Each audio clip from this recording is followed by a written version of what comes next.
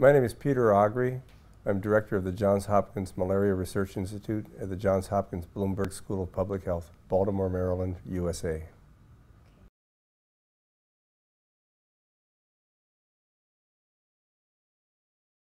Some ways I think I'd say research chose me. I was a student in medicine at Johns Hopkins back in the 1970s, hoping to do some research relevant to the diseases of the third world. I was involved because of the humanitarian interest. I guess there was a threshold I must have passed where I became a scientist. It was not a one-way street at which I would end. It was science from here on.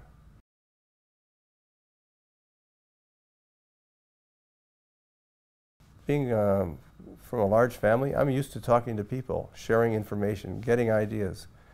And I talked to scientists. I talked to dozens of scientists. Explained that we had a new protein. We thought it was a channel protein from the red cell membranes. And we always got the same response. Red cells don't have channels. You must be wrong. Till I finally talked to a colleague, John Parker, at the University of North Carolina at Chapel Hill, a very dear friend, a hematologist, a blood specialist, who was also a physiologist. And he immediately recognized red cells, renal tubules, roots of plants. These tissues have one shared property. They're highly permeated by water. Maybe this is the long-sought water channel.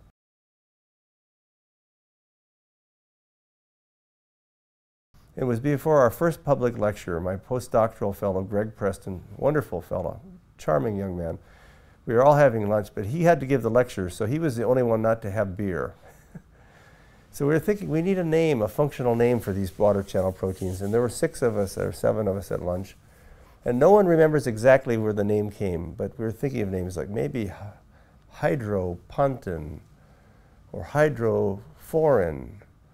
Someone else thought maybe aquaforin, or the Greek aquaporin. That's it. Everybody said, that's it, aquaporin.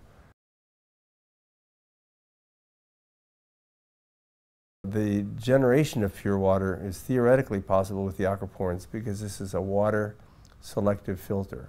Only water can go through this filter. The engineering of this, though, has some technical difficulties because the native membranes are very tiny, and so only nanoscale water purification can occur. A lot of individuals got very excited, attention from around the world, even a Nobel Prize. But, you know, I honestly don't see myself as Einstein reincarnate. I see myself more as Huckleberry Finn. Happy-go-lucky individual with a good team of scientists and friends looking for adventure. And boy, did we find one.